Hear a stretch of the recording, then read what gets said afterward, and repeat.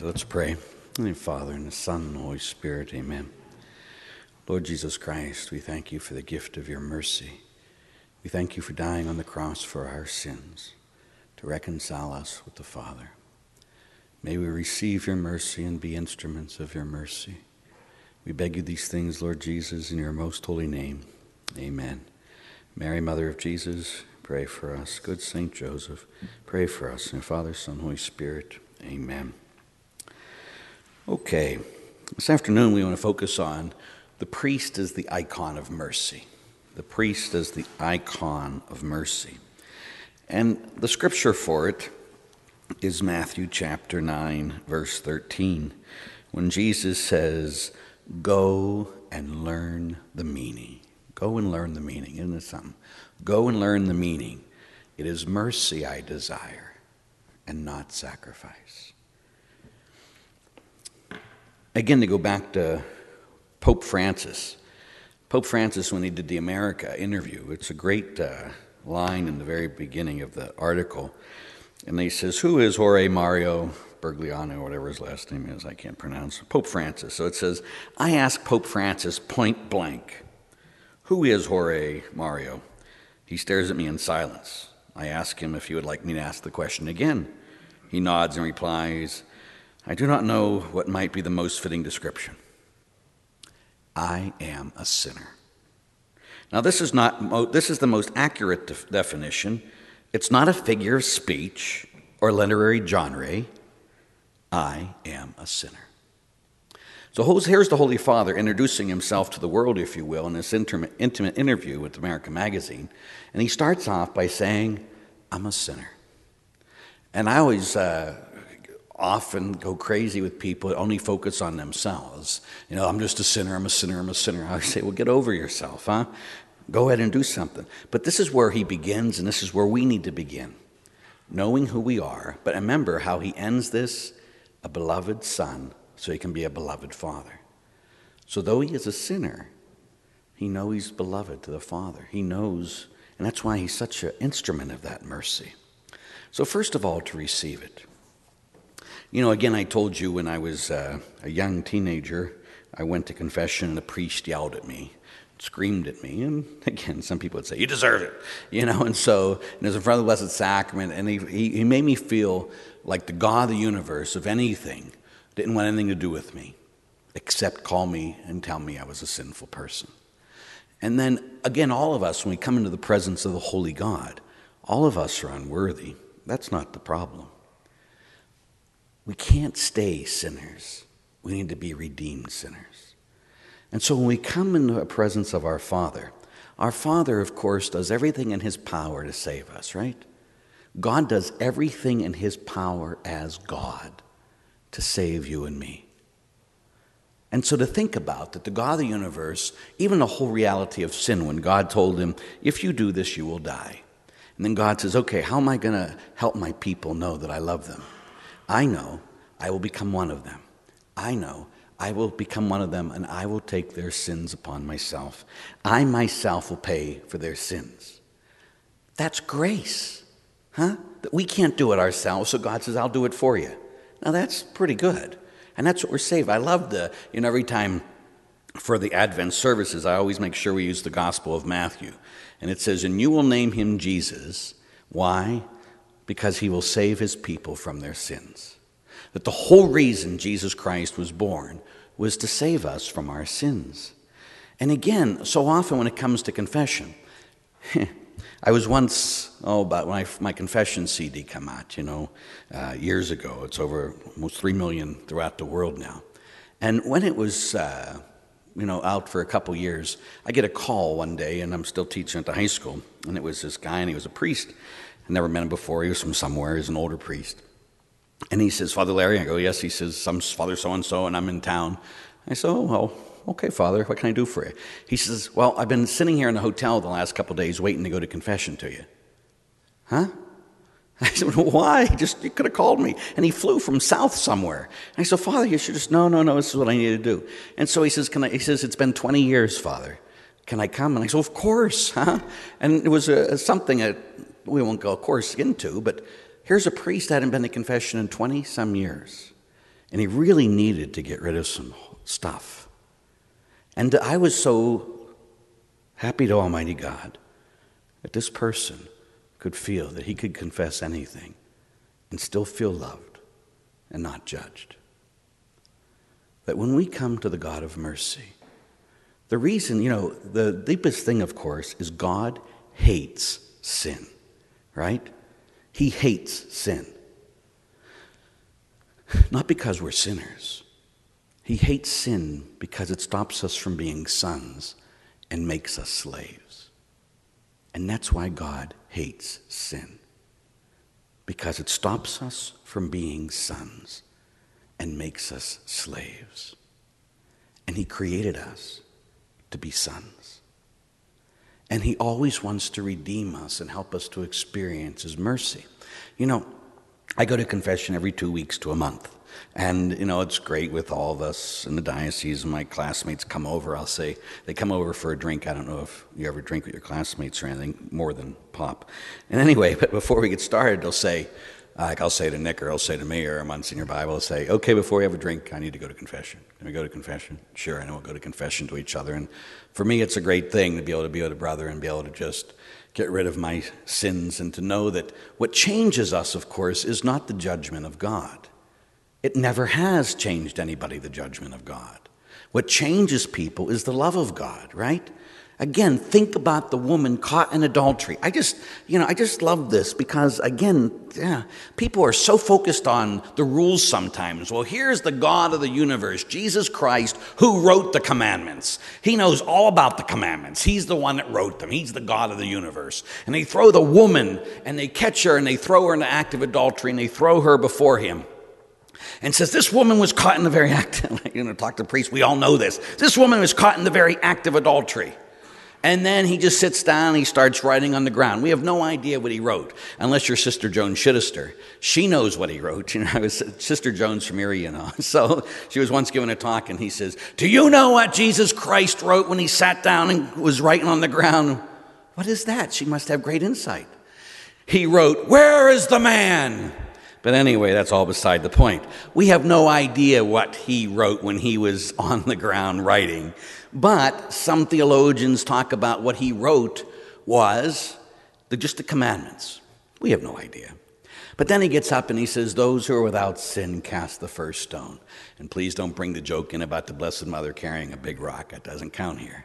But the reality is, he explain it to the person. I don't know. Anyway, so he comes and, does anyone condemn you? Everybody leaves, of course. Does anyone condemn you? No one, sir. And then here's the God of the universe with someone who is caught in adultery. He made the law and he made the punishment. They shall be stoned to death. All right? Neither do I condemn you. But then he said, go and sin no more, which a lot of people forget to put in there. Go and sin no more. And when the Holy Father makes statements like this, who am I to judge? They think the world's hearing him say, oh, go ahead and keep doing it. That's not what he's saying at all, as we all know. But what changes us is love. When Jesus was caught when Zacchaeus was there, and he says, Zacchaeus, come down here. I'm going to have dinner with you today. What changed Zacchaeus was love. Before God gave the 10 Commandments to his people, what did he do? He set them free from their slavery first. And when he experienced they were freed from their slavery, then he says, do you love me? These are my commandments. But freedom came before command. Once I was given a talk in Akron, and it was a theology in the body talk. Not theology in the body. It had nothing to do with it. It was a theology on tap.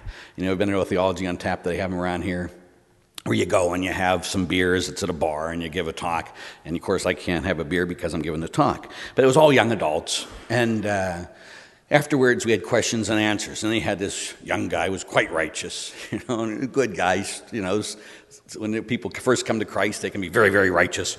And so he raised his hand and he says, Father, how are we going to get people to stop having sex before marriage? Now, he heard of my tradition. He thought that I'd come and say, well, just tell them they're all going to hell. And if we'd say that, they'll always come back to us, well, at least all my friends will be there then, huh? You know, remember Billy Joel, his song, I'd rather only the good die young, and the one line is, I would rather laugh with the sinners than cry with the saints, which of course is a lie. There's no such thing as the communion of the damned. There's only the communion of saints. If you go to hell, you're alone forever. If you go to heaven, we love each other and God, and he loves us forever. So it's the exact lie from Satan himself that when we do things our way, that we're going to really have happiness forever. It's the exact opposite. But I says to him, we can't get people to stop having sex before marriage until they come to know that they're loved by God. It's just that simple. Love, we preach first. Mercy, we preach first. And then, if you love me, keep my commandments. But see, we as a church often have done it the exact opposite way. We tell people, these are the commandments, do them, you'll go to heaven. Don't do them, you're going to hell, right? And so our people walk around in fear and like, okay, and then you get the scrupulous people who are in confession every other day because they're always focused on self and they don't want to go to hell. As opposed to you are loved, and what's going to transform you is the love of God. Again, when I talked last night about, or this morning, whenever I told you I'm a 53-year-old virgin, if it was only a command, or if it was only a law, or I took a vow I'd be celibate when I was 28 years old. And I was in seminary since I was 17, so I guess I just didn't have a choice. But anyway, what keeps me a celibate isn't because I took a vow. It was because he loved me and gave his life for me. And this was the gift I gave him. I'd ask my boys when I teach, all boys, I taught them morality. And so when you teach all juniors in high school and you're teaching them morality, I'd say, gentlemen, you'd never commit adultery against your wife, would you? And they'll say, no, Father. They were young. I said, why wouldn't you commit adultery against your wife? Because it's a sin and you'll go to hell? No, Father. Then why wouldn't you do it? Because I'd love her and wouldn't want to hurt her. Ding, ding, ding, ding, ding, ding, ding, ding, ding. When we finally realize we're loved by God, that's when our struggle with sin becomes much less, because now it's personal. I don't want to hurt him who loves me and gave his life for me.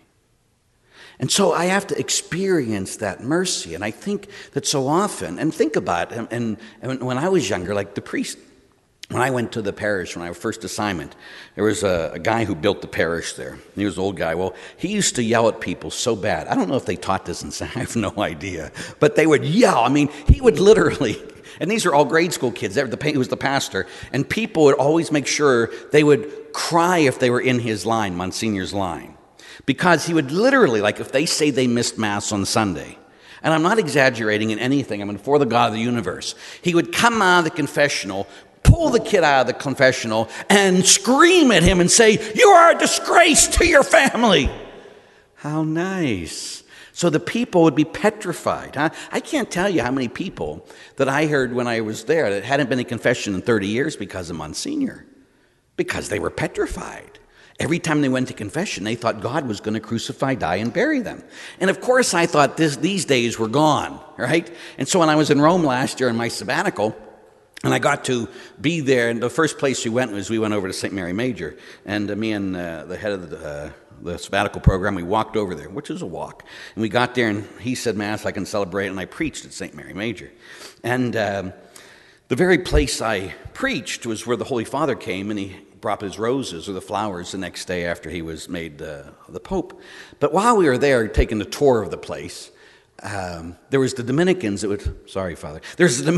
would sit there and hear confessions, And so I thought, I'll go to confession, It'd been 2 weeks. And so I go into the confessional and I just tell him, Father, I'm a priest, diocese of Erie, And I didn't do anything extremely bad, let me give you a hint. And he started screaming at me. And I was like shocked. I hadn't been screamed at in 25 years or 30 years. And I'm saying, yes, Father, okay. And I'm getting madder and madder and madder. Now, if you ever listen to the old confession, it's still on the CD from the Mary Foundation. I said, if you ever go to a confession and you're really sorry and the priest starts screaming at you, just stop and say, Father, stop. Go to hell and walk on out. He'll talk about that forever. You think I got in trouble for that one? Oh, yeah. It's not on the new CDs. But anyway, but you think I meant it? Absolutely, positively. If you're a priest and you're yelling and screaming at people, Father, you need counseling. That's not your job to yell and scream at people in confessional when they're sorry. Now, if someone comes in and says, Father, I committed adultery and I'm going to do it again. Well, you shouldn't yell at them. You should beat them. There's a big difference there, right? Because they need to be brought to repentance. But again, though, people sit there and I just thought, really? Really? Really? And then he gave me a rosary. And I says, I have never in 25 years given a rosary to anybody. Now, the priest I live with, he's a piece of work, a good guy, and I yell at him all the time, kiddingly, back and forth, because he'll often give 10 rosaries for a penance. 10. And then else I says, I would never go to confession to you. There's no way in Hades that I would ever go to confession to you. 10 rosaries? Yes. And then he goes, well, and he asked me, we're having dinner one night, and he says, Larry, do you enjoy priesthood? I said, I love priesthood with all my heart. And I still do. How can you love priesthood? It's suffering. It's suffering. And I said, Jerry, if that's all priesthood was, I'd have been gone a long time. It's suffering because of love, not suffering for suffering's sake.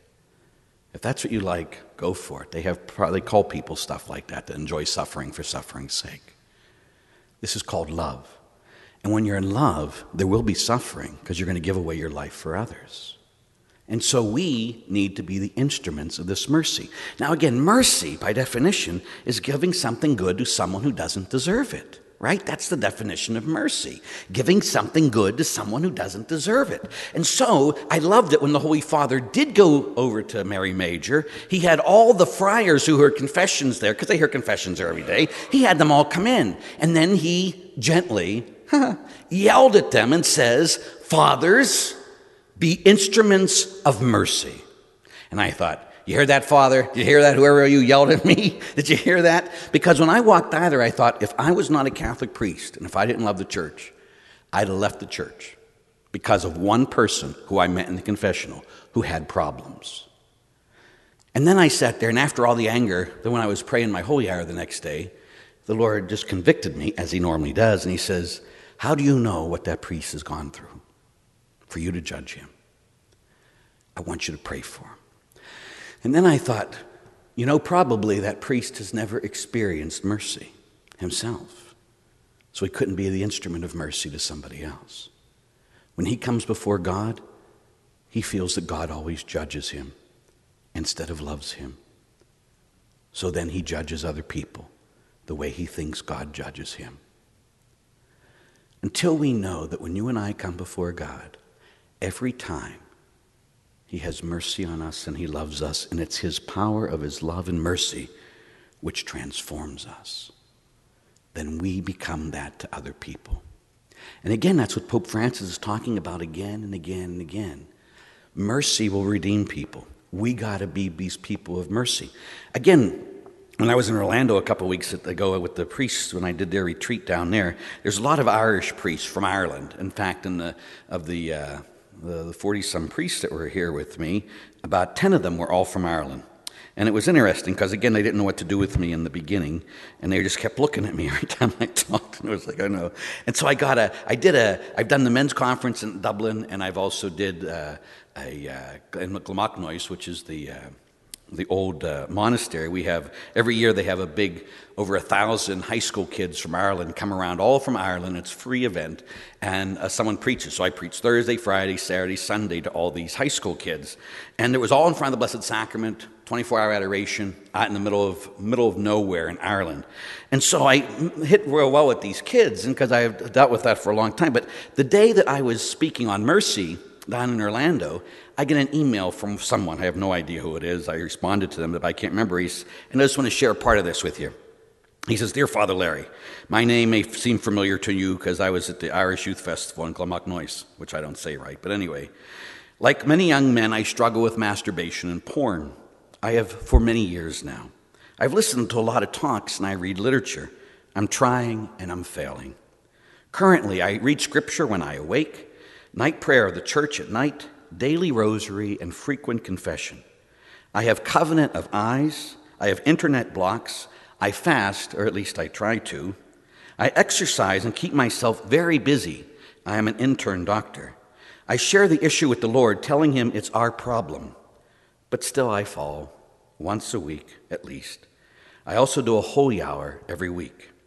My sexuality has become an issue. I now suffer from same-sex attractions and wonder, has it stemmed from this issue? I feel inferior to almost every man I meet, and I am never happy with my physical stature. Obviously, only so much can be explained by email, but I thought I would give you a try to get some insight to see if you have any advice. I wonder if I need convincing of the gravity of my sin. I've often been told it's a habit, and it's common, not to beat myself up. I'm not convinced this will send me to hell, as I immediately confess, and I think the Lord sees me trying, and the struggle will not abandon me to it. And then you could say it would be helpful. So here's a kid studying to be a doctor, and he's really struggling, and he's saying, look, I'm praying every day, I'm reading the Bible every day, I go to confession, but I'm still struggling. And so I responded with him is, first of all, don't define yourself by anything. Don't define yourself by sin. You are God's beloved Son who struggles with these realities. Altogether different reality. You are God's beloved Son who struggles with these sins. And because you're beloved, God hates that sin because it enslaves you, whom he loves. So what I'd encourage you to do is let God embrace you in mercy, to sit there and let him love you. And again, that's a hard thing for a lot of people.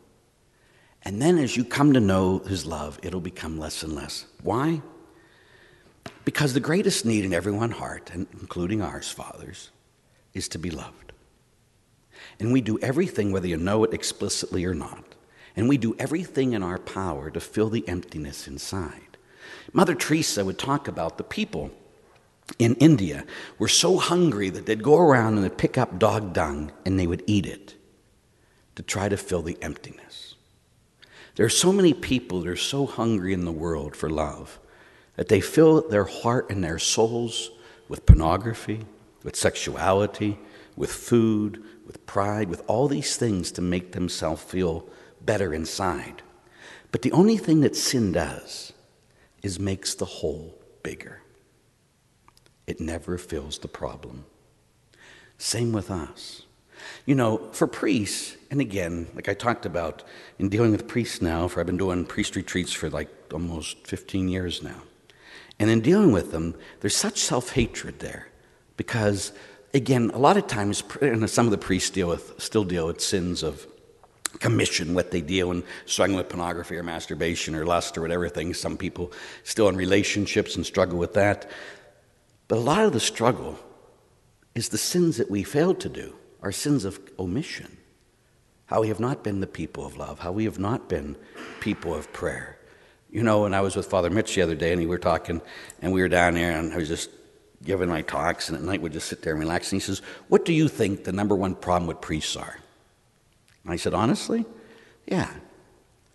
I says, it's their lack of prayer. Priests just don't pray. Now, of course, with you, I'm sure it's different. But there are many priests that don't really say their breviary because they don't like it. And then if I say, do you really spend some time in prayer? I mean, every day. Do you do the prayers you need to do? Are you spending it? You know, for me, it's always a holy hour. I've always done a holy hour since before I was ordained, when I entered seminary. When I was in college seminary, I spent 4 hours a day before the Blessed Sacrament, and every month I'd make a poustinia. No poustinia, because I thought, I'll never be able to be an instrument of God unless I really know God. And so I'd make every month, I'd be a silent before the Lord and, you know, sit there and spend just time with him. And, you know, I was at one of my kids went to St. Mary's in Baltimore. He was thrown out of the seminary, and this was only about 5 years ago, because he spent too much time in front of the Blessed Sacrament. And the rector there, who's no longer there, he says, there is no such thing as a diocesan priest that can spend an hour a day in front of the Blessed Sacrament. I wanted to go and show Father heaven right now, like send him there is what I wanted to do, because he had never been a pastor in his life, ever.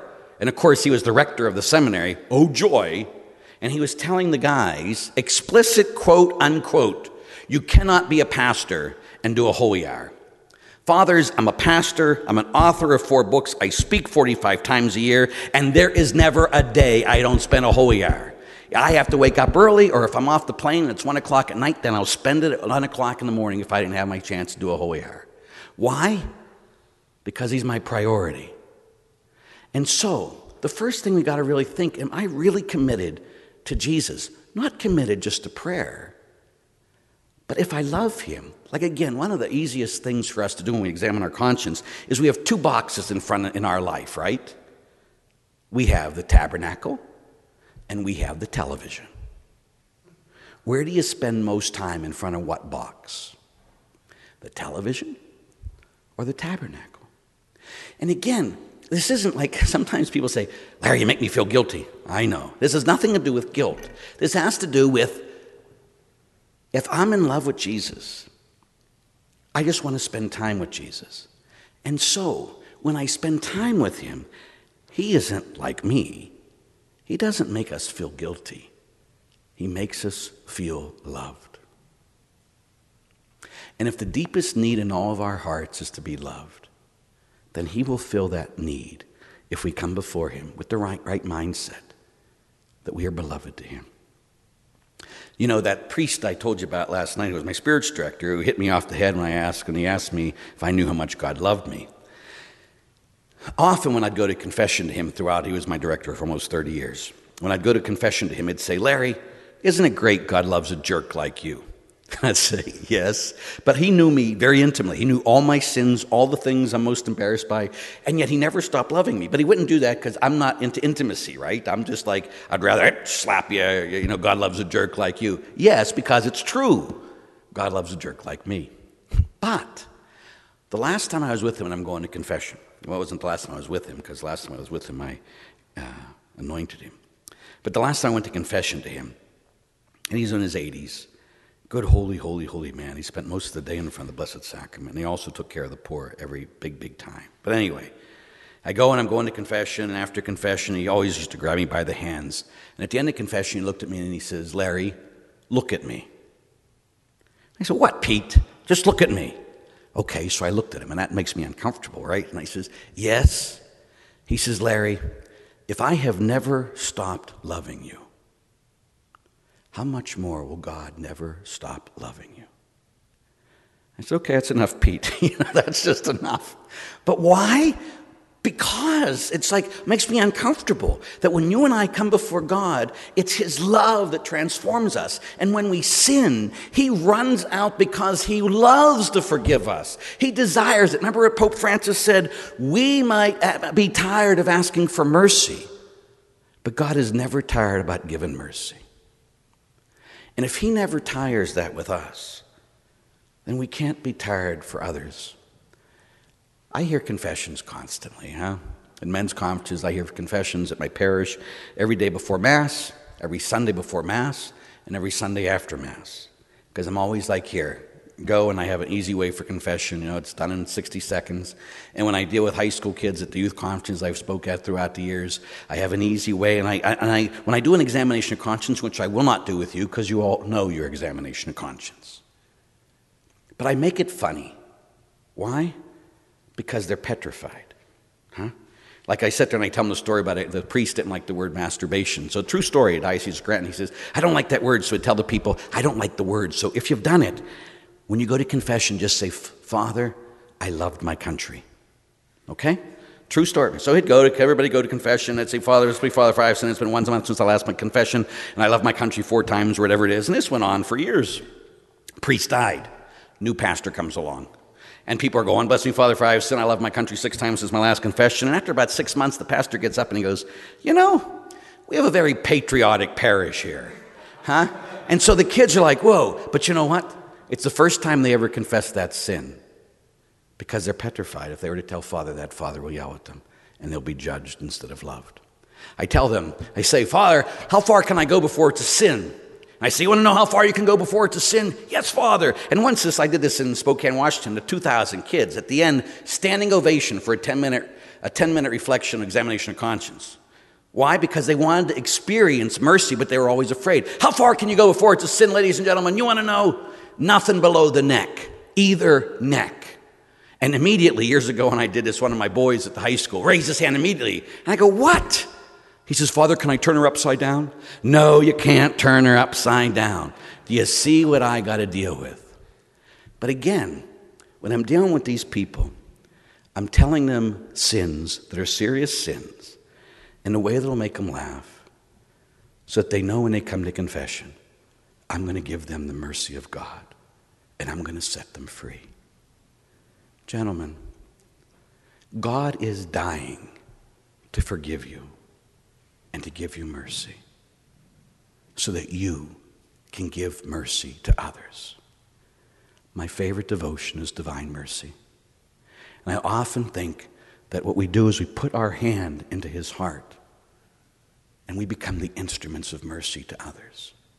And as God gives his mercy and his blood and water flow through me, then always I am is an extension of that mercy. And when I give it, I receive it. When I receive it, I give it. And thus, we become icons of mercy and bring that mercy to the world. 30